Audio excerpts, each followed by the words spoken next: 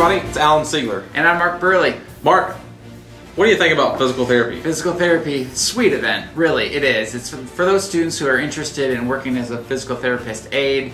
It's a great occupation as an entry-level position. You can work your way through college and stuff like that. It's got two parts as far as the competitive event goes. First part? Written test. So there are 50 questions and you have 1 hour. They're multiple choice questions. And so what's great is that in the event guidelines there are 3 sample questions from this test as well as the resources it's going to be pulled from. If you do well enough on the written test, then you get to go to part 2 or round 2. Right, and part 2, round 2, is the skills portion, and that is ambulating. You could be ambulating with a walker, ambulating with a cane, ambulating with crutches, or transfer with a gait belt. It can also be range of motion or an ice pack application. Make sure to check out the guidelines because it goes through the rubrics on exactly what you need to be doing for each one of those events.